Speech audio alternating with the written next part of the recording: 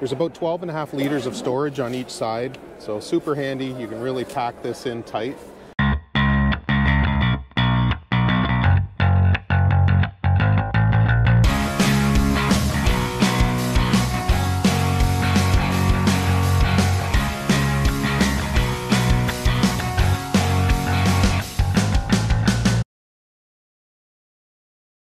All right, guys, I'm back with Paul Prudhomme again, and you guys know that we're huge fans of Skidoo's LinQ accessories. We pretty much have all the bags, all the accessories that we need to when we're doing our touring and some of our bigger rides. Paul's the expert here, and he is kind of the man behind LinQ. And so we've got an awesome opportunity to take you guys through some of the changes this year that are new for LinQ. So Paul, why don't you show us what's new? All right. Okay, thanks.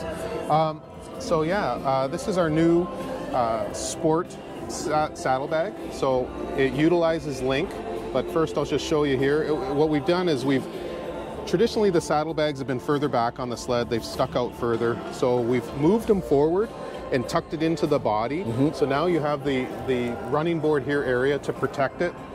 As far as, you know, when you're going over a snowbank or whatever, it's not going to get hooked up. And then inside, obviously there's a left and a right. There's about 12.5 liters of storage on each side, so super handy. You can really pack this in tight. And then we've got a new vertical LinQ. So it uses our same lever and everything like that, but has the little puck setup that mounts on the side of the sled. And very simple, easy on, easy off.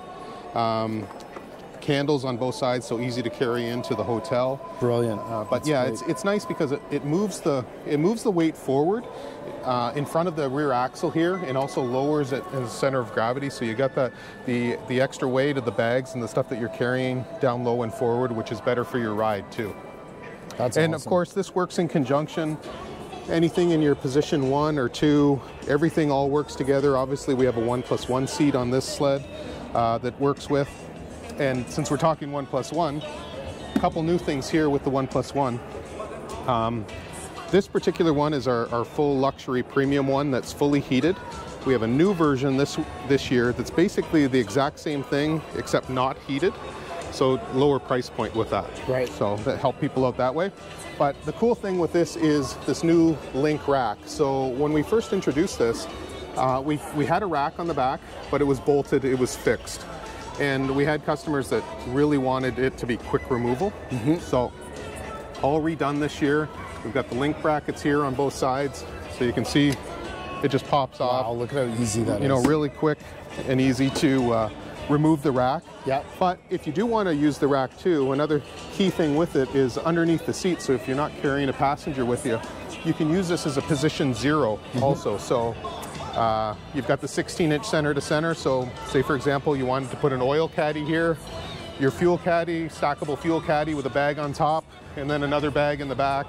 If you wanted to add saddlebags too, you could do that. So you've got a lot of room for storage now with the entire setup. That's a fantastic setup. Now, what's really cool too, so explain to me, this is working on a stock seat right now, right, with this sled? Yeah, so with our Gen 5 skidoos, and also for LinQs on the Radian 2 platform, we've even though we have, say, 3 different seats between the LinQs, the skidoo narrow body, the skidoo wide body, which this is, the rear tail, we've redone the rear tail of all the seats so that you can basically use one seat, the passenger seat, and it works in conjunction with everything. So you don't have to say, oh, I've got an X model that has a narrower seat, I need a different 1+1 seat. Or if you change year after year, it's consistent for all of them that you can continue to use your 1+1 year after year. That's amazing. So compatible basically everywhere with that. That's fantastic. All right, well, you guys, again, you know we're huge fans of the LinQ stuff, so you heard it here first. Hopefully you guys, especially, I know my brother-in-law is going to be looking for one of these 2-up seats this year to take the kids out. So hope you guys enjoyed the video, and thanks, Paul, for doing this. You're welcome. We'll see you guys on the next one.